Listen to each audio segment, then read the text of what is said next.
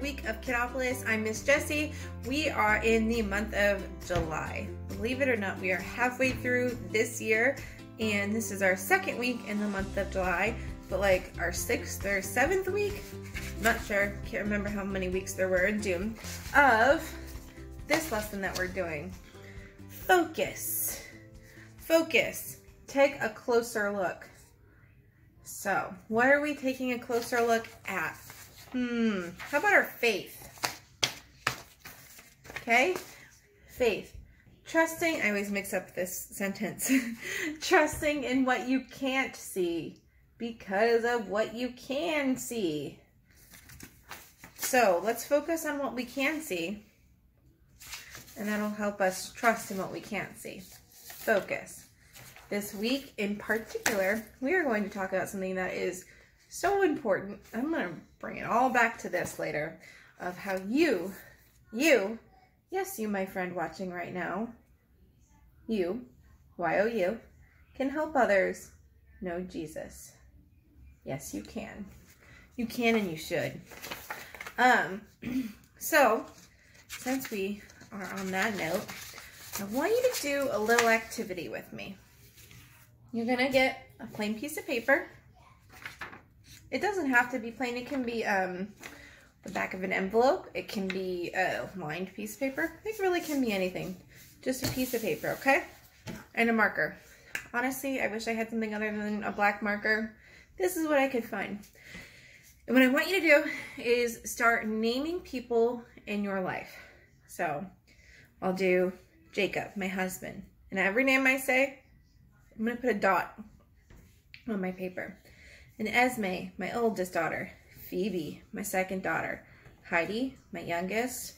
My mom, my dad, my grandma Vi, my grandpa Paul, my Aunt Kelly, my cousin Brittany, my cousin Taylor, my cousin Zachary, my cousin Brian, my cousin Robbie, my cousin Polly, my cousin Jackie, my cousin Michelle, my best friend Shara, her husband Zach, my other best friend Sarah, and her kids, Kenzie and Addison. My other best friend, Artesia, and her kids. Oh, she has so many. She has Maddie, Sophie, Clara, Benedict, Kateri, Gemma, and William. Oh, and don't forget her husband, Matt.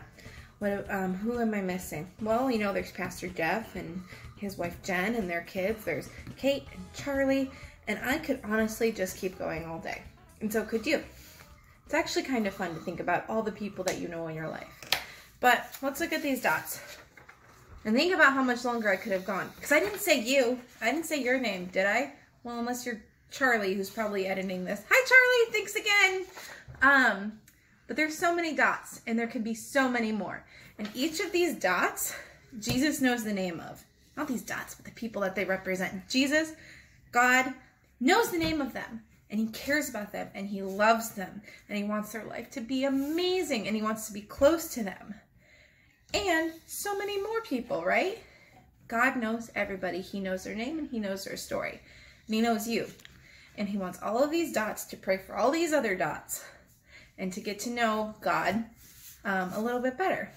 So, if it helps you, which it might help me, you can take your really cool sheet of dots, or your envelope, or whatever you drew it on, and go ahead and maybe tape it in your bathroom. So when you're brushing your teeth, maybe you can pray for all of these dots. The people, not the dots. You know what I mean. Or in your bed, or next to your bed. So maybe you can pray for all these people when you go to bed or when you wake up.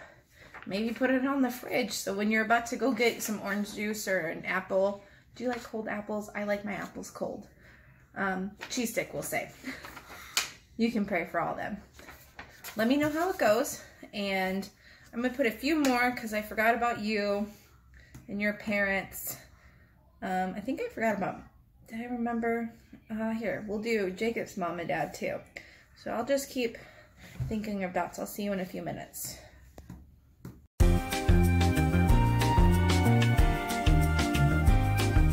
Joe, Aunt Diane, Aunt Sandy, Aunt Elaine, Uncle Luke, Jackie's husband, Mike. Oh, okay. I got a lot of dots, and I can just keep going. But we're going to do something, for me, that's even harder than counting these dots. Because I can count. I'm okay at it. we're going to talk about the Greek language. I have some words here. How many do I have? 5.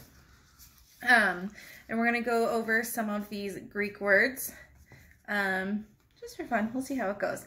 My favorite one, I say this word maybe once a day. Maybe you say it. I don't know. Have you ever heard this word? Oppa. So up here is what we say, oppa. I don't know if you've ever been to a Greek restaurant, but there's something that you can get called saganaki. Not sure how to pronounce it exactly. But that's because I know it as flaming cheese. Literally flaming cheese. The waitress brings this platter to your table and she like squirts a oil or something on it and it just bursts into literal flames, you guys. And they serve it with pita bread and it's amazing. But when it bursts into flames, the waitress, if she doesn't say this, she doesn't get a tip. I'm just kidding, that's not true. But she says, Oppa!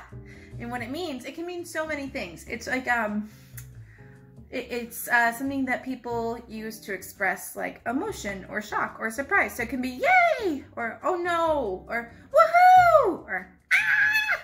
So oppa. And in case you're wondering, these Greek letters down here, I did my best. I'm not a Greek pro. It's omega, p or pi. We know it as pi, but they say p apparently. Apparently. And alpha. Oppa. That's fun, right? All right, here's another fun Greek word. This is a good one. Are you ready? Gyro. Gyro. It's not pronounced gyro, like my mom says. Some people will say gyro.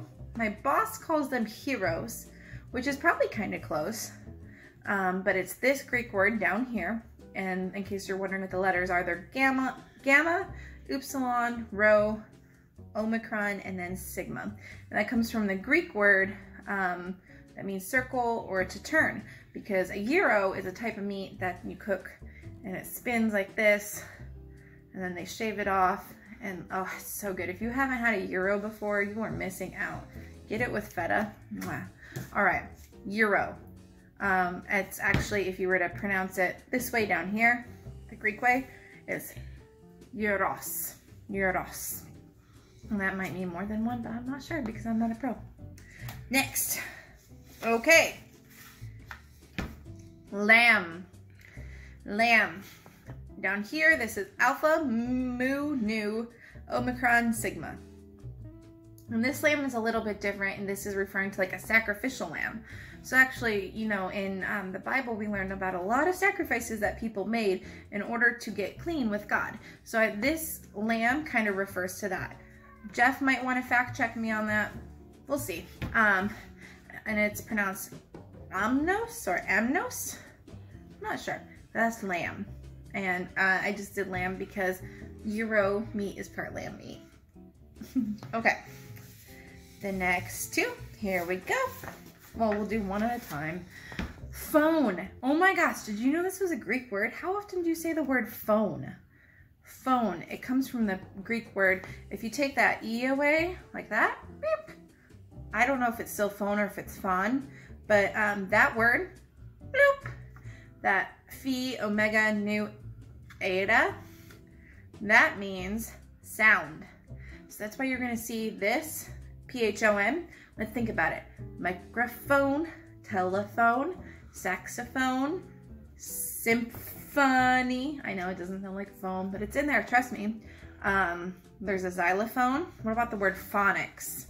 Phonics, where that's all about learning how letters sound to help you read, right? That's cool. Also this PH.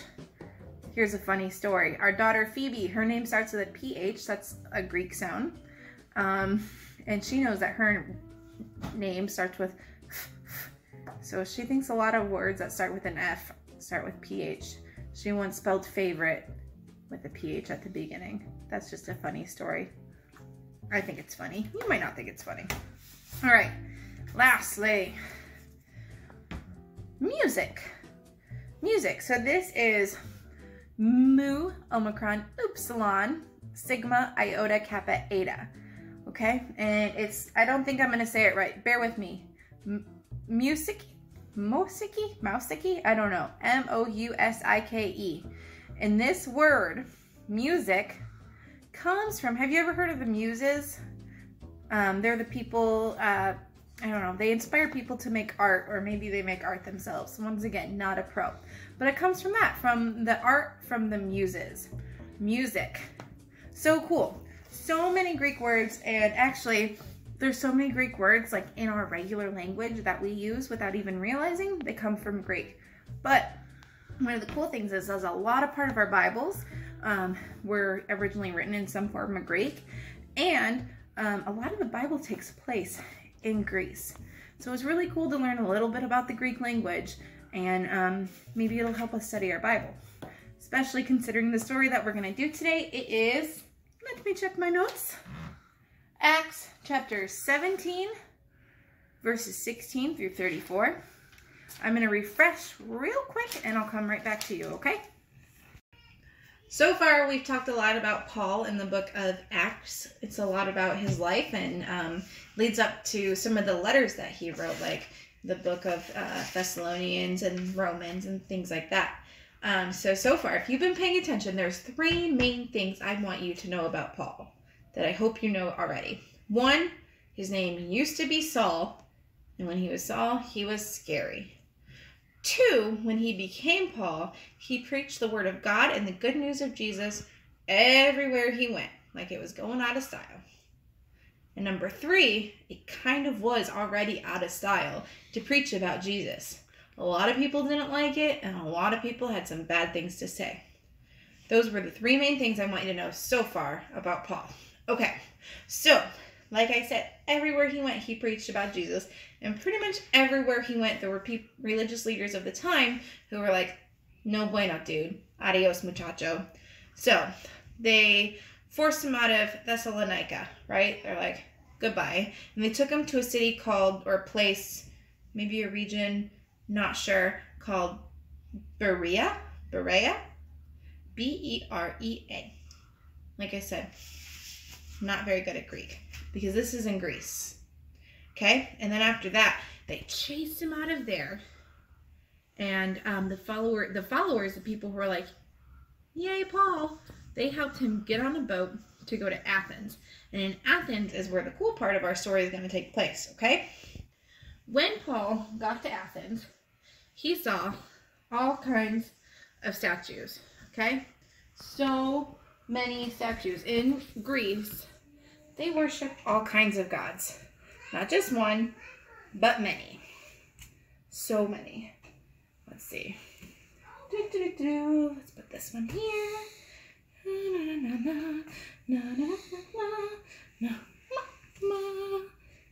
Hey, you stay up. Okay. So many, right? And if you remember, there is one true God.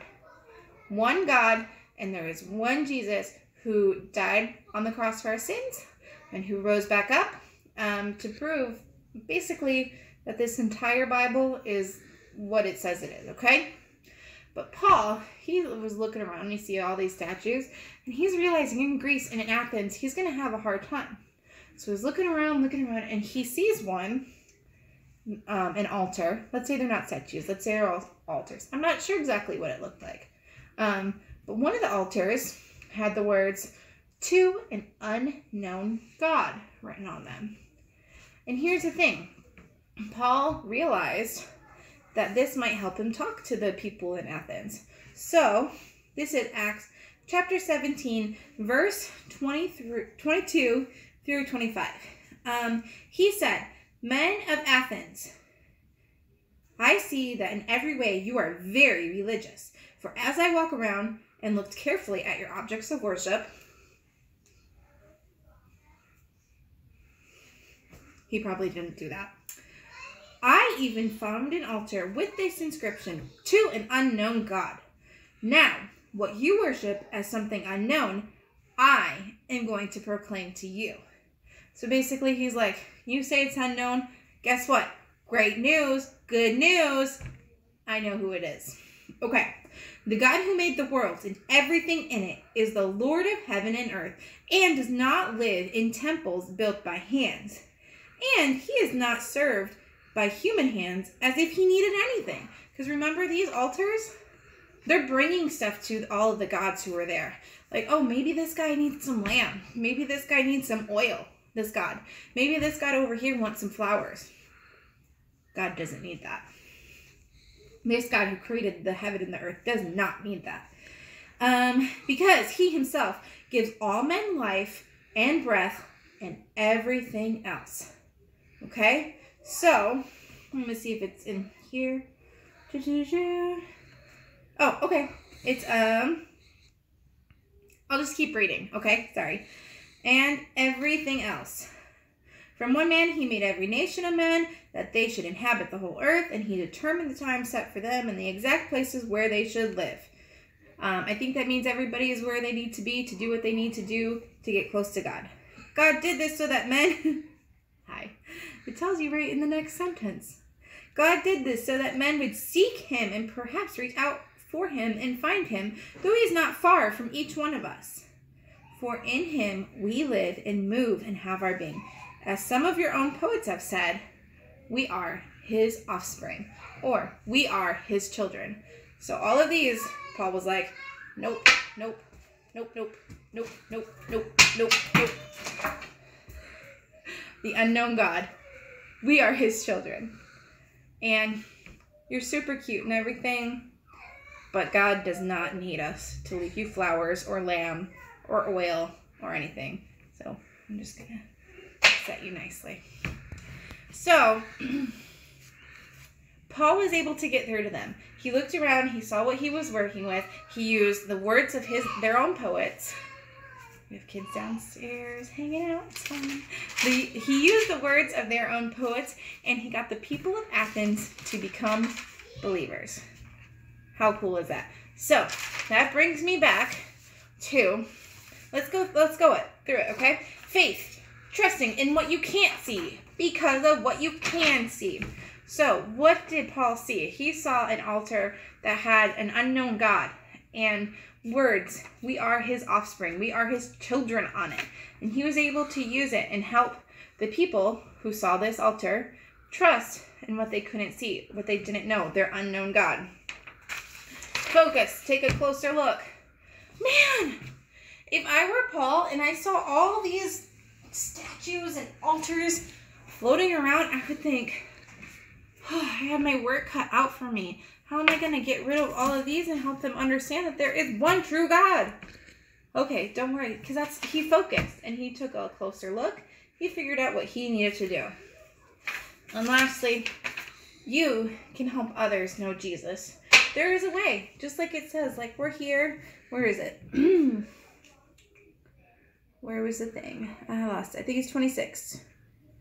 God did this. This is in Acts chapter 17, verse 27. God did this so that men would seek him and perhaps reach out for him and find him, though he is not far from each one of us. He is not far from each one of us. We might be the person that is not far from another person to get them to know Jesus.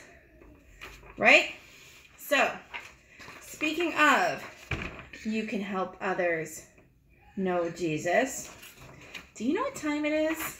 It is not peanut butter jelly time. It is not peanut butter jelly time. It is time for our memory verse. This is why I love memory verses. We can help others know Jesus. Because just like Paul looked around him and he figured out the words that would help him get through to the people of Athens, you might have a memory verse floating around there somewhere, a verse from the Bible that helps a person get to know God, helps them get to know Jesus.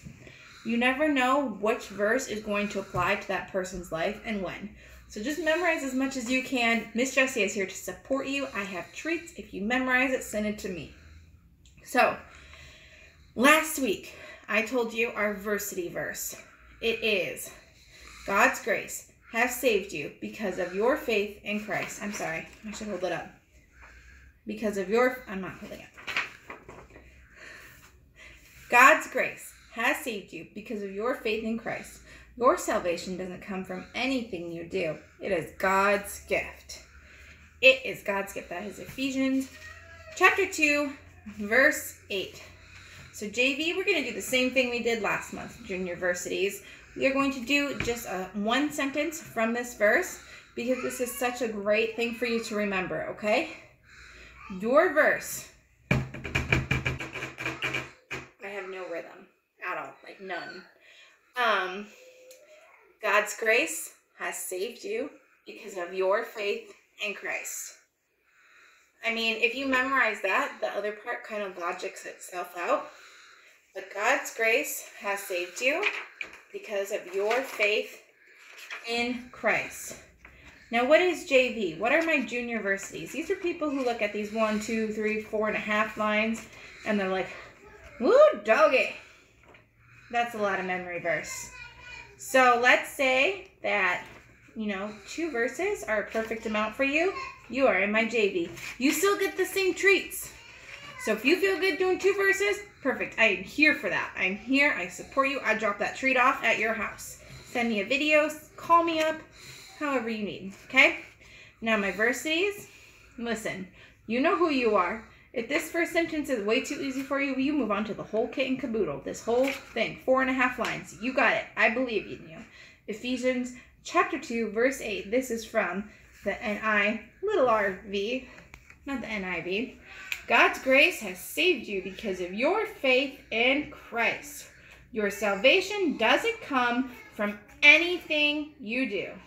It is God's gift. Think of how important that is for somebody who is struggling. Maybe they're a very faithful person in God. Maybe they're like, man, I don't understand. I go to church every week. I read my Bible. I try to be a good person. I'm nice. I help old ladies cross the street. I pull kittens out of trees. And I'm having a hard time because I feel like I'm not close to God. Or maybe I feel like God isn't giving me what I need in my life. Well, guess what? It doesn't matter how many old ladies you help cross the street. It's not what you do. It's God's gift.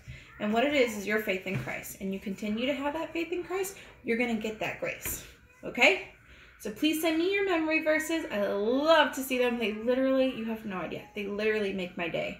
I'll send you a video back of me being so excited. Jacob usually is excited too. It'll be both of us. We'll be like, ah! I think I had too much caffeine today. Okay. So it is a mess here. Oh, okay. I think we're all done with papers. We're going to go on to prayer. If you have any prayers that you want to send my way, please do so. I love hearing from you, not just memory verses. And don't think, oh no, I didn't do my memory verse. I really want to tell Miss Jessie about a prayer, but I think she'll be upset if I didn't do my memory verse. So how can I bring a prayer to her? Bro, don't worry about that. I'm here for you. You bring me your prayer requests. You bring me your praise report, something cool that happened. Any questions that you might have, even if you just want to be like, hey, Miss Jessie, how's it going? Let's do it. Let's talk. So for now, I'm going to pray. I'll remind you to do your verses, your memory verse. I'll remind you to send me your prayer requests. Tape up your dot sheet. Practice your Greek. Whew, it's a busy week this week, but I believe in you. Here we go. Dear Heavenly Father, thank you so much for your word. Thank you so much for all the languages around the world so that so many people can get to know you in their own language. In a way that makes sense to them. Thank you for the people who study the languages so that the different languages can communicate with one another. Thank you for Paul. Oh, and all the hard work that he did. I am amazed by his life and his story, and I thank you so much, and I praise you so much for all that he did. I hope to be a good teacher like Paul. I pray that you help me do that so that I can be a great teacher to my kiddos here at Kidopolis and at home. And I pray that my friends in Kidopolis are having a great summer. I pray that I get to see them very soon. And I just pray that you bless their lives so that they feel so very close to you. Love you, God. Pray this in your son's name. Okay, so all that homework we have to do, you don't have to. It'd be cool if you did. But one more thing. Are you ready? Are you ready? Like, brace yourself. Buckle up. Okay. I guess that's... Am I driving? Now I'm driving. Okay. So, not today. Like, settle down. Not today. But next Sunday, we're going to have Sundays. No, we're not going to pack a bunch of Sundays, like a bunch of Kidopolis lessons into one day. Ice cream Sundays! We're going to have ice cream Sundays. You and your family and your friends, invite your next door neighbor. Invite your next door neighbor, your across the street neighbor, call your grandma up. Be like, hey, my church, Miss Jessie, she's going to have ice cream Sundays for us at noon. Drive up in your car with your family. There's going to be information on the LCC website. But we're going to have an order form for what you want on your ice cream sundae. Let me know if it's something crazy ahead of time. Like, if you want pickles on your sundae, I mean, that's not something I would think people would want on their sundae, so I might not bring it unless you tell me ahead of time. Put your order down. Me and my friends will make it for you, and we'll bring it out to your car. The grown-ups got to do this with coffee, and I said, listen, guys, I think my kiddos want some ice cream. It's summer, it's hot. And who doesn't want ice cream? Even if this was January, I think it's a great idea. So I hope to see you then. And if you have your memory verse ready then, let's do it, okay? Even though I'll bring you a treat later in the week so we can space the treats out, okay? All right. I miss you guys. I hope you're having a great summer. I love you. Bye.